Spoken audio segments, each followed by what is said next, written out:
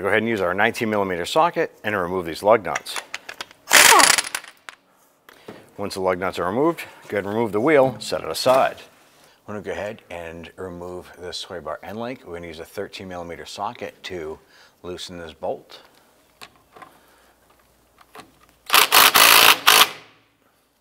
Now the top here is spinning, so we're going to grab a pair of pliers and hold on to the top of that.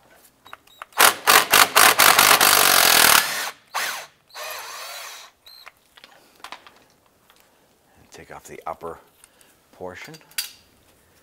Going to pull out our bolt. And we have our spacer inside here. Go ahead and work this out.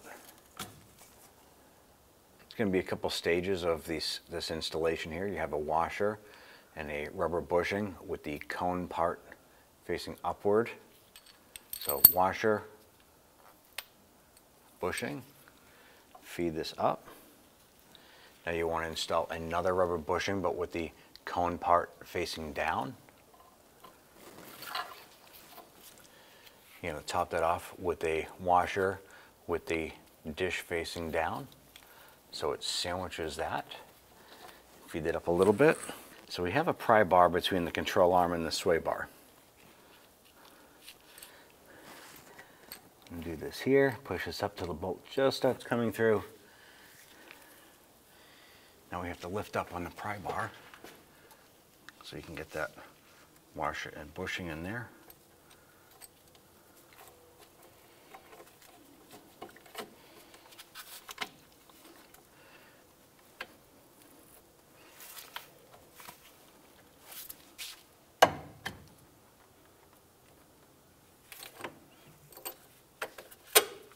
That bolt up and in. At that point you can release the sway bar.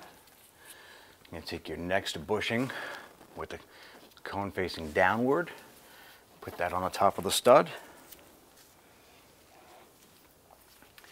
Then we want to put the washer cone down on the top, and we're going to try and get our nut started. I'm going to go ahead and get that nut started on the top. I'm going to go ahead and tighten this down.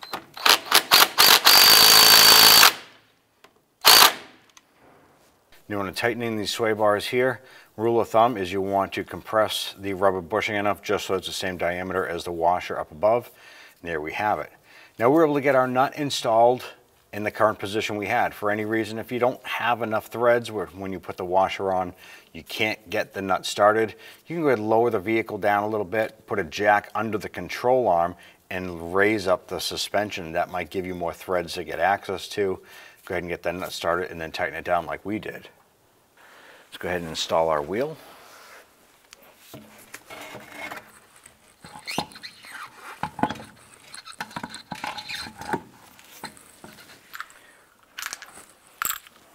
Get our lug nuts started here. Now that we have our lug nuts installed, let's go ahead and snug them all down.